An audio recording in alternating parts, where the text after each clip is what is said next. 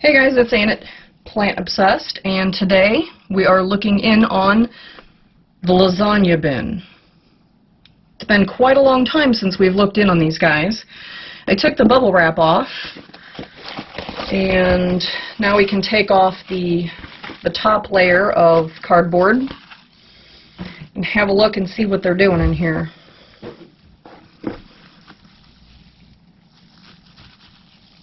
Still pretty wet.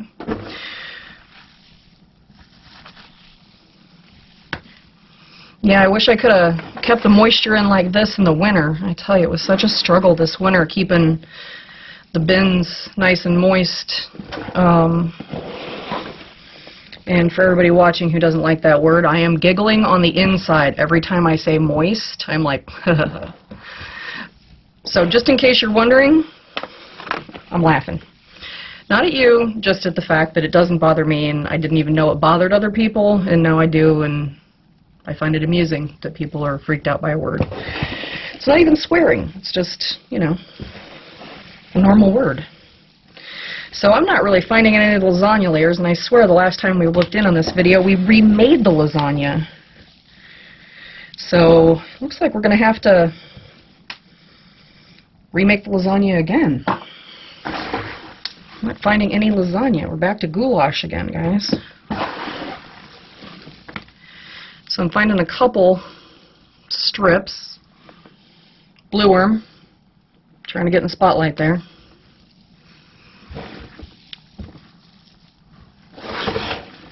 He's still hanging on. This looks like some of the lasagna strips are kind of deep. Okay, that's enough of you. Here's some corn.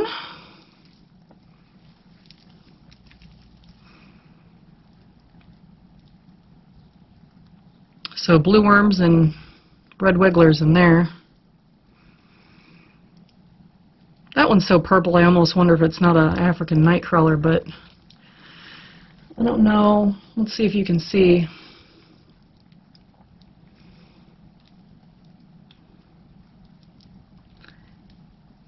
His clitellum is showing, but it's flat, which means it's a blue worm. Alright, well, I have got some pizza boxes and Amazon boxes that we can rebuild lasagna with. So that is what we are going to do.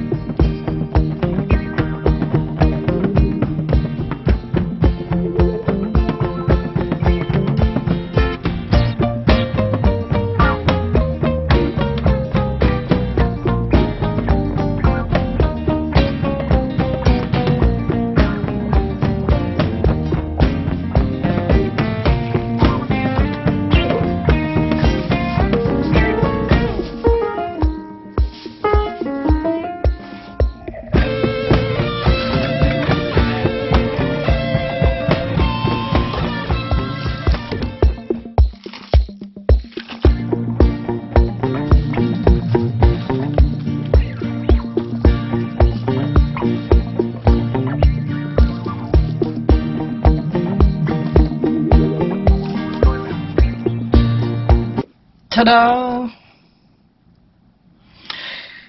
And that's worm lasagna, plain obsessed style. So if you liked the video, give us a muddy thumbs up. And if you're not already a subscriber, please hit that subscribe button and hit the little bell icon if you want to know what I'm doing when I'm doing it. But I wanted to thank you for hanging out with me and my worms, and everybody have a good night.